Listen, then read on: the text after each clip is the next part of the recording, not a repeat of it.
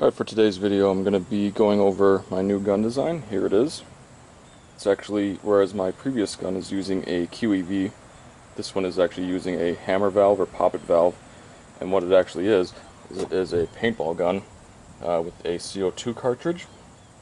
And then I've modified the barrel to accept 3/8, sorry, that's actually half-inch NPT fitting. And then I have it reduced down to a 1/4 inch compression fitting to another 3-foot long barrel. I'll show you the BBs here in a minute that I'm going to be using. They're super tiny. I haven't weighed them, but we're going to be shooting them into 2 cans of water, and I've never shot this before, so I'm not really sure what it will do, but we're about to find out. Here are the BBs I'll be firing. There's my finger for comparison. As you can see, they are very tiny, and as I said, I haven't weighed these out. I'm not sure what they weigh, but I'll be shooting into these 2 cans here full of water, and we'll see what the damage is. The pressure inside the CO2 cartridge should be around 850 psi. I did dry fire it a couple times, but I would still think it's probably around 8 to 850 psi. So let's get this thing loaded up and we'll take a shot. I should also mention these BBs aren't a perfect fit for this barrel. They're a little too small.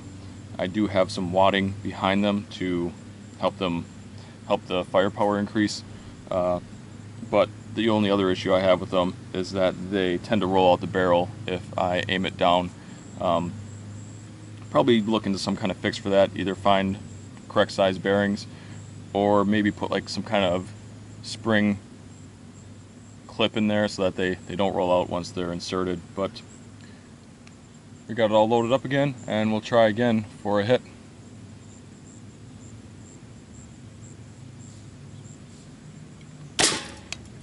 And there we go. That time it got it. Let's go take a look.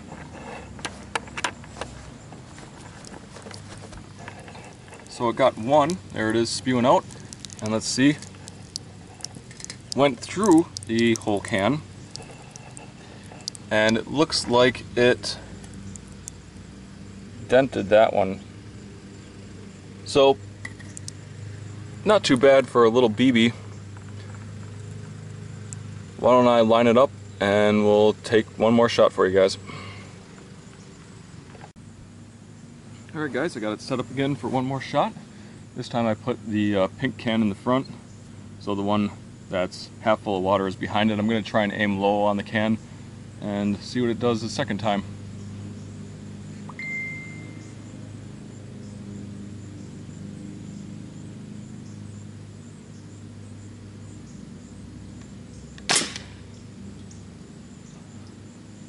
Looks like I hit a little high on it. Let's go take a look. So once again, it went into the can. There's the hole. And let's see if we can't see where it came out. Or if it did, I should say. Alright, once again, it did make it all the way through.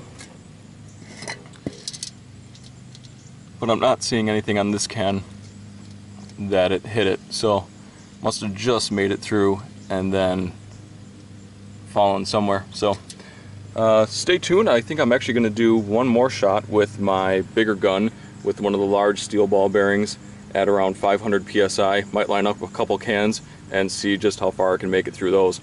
So yeah, stay put, and I'll get that set up and we'll go from there. And I'm back. Got the large gun loaded up to about 525 psi with the 5.2 gram steel ball bearing on it, inside of it I should say, and I got 3 cans lined up over there, all 3 of them filled with water. Gonna take aim here and see what kind of damage this gun will do at 525 psi versus those 3 cans with water. I'm not even gonna make a prediction here just because I'm not sure. I think I lied. I think it'll probably go through, it'll go through 2 and maybe into the 3rd, but not out of it. But enough talking, let's get to firing.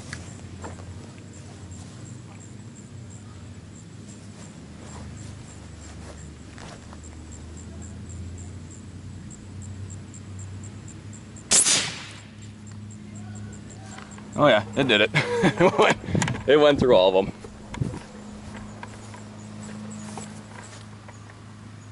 Here we have the first one.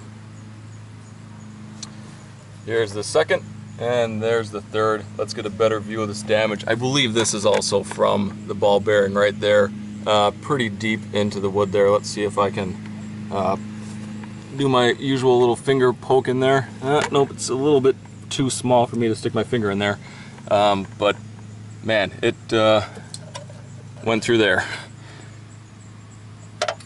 So let's take a look at these cans. Well, apparently the one in the front was... No, that was the front one. Looks like it kind of ripped through the side there. Just blew it all out. Here was can number 2.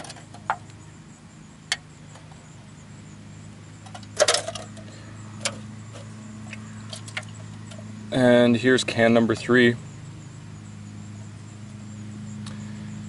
So, quite a bit of power here. Should have known it would do more damage than I thought. With how deep this mark is in this pine board.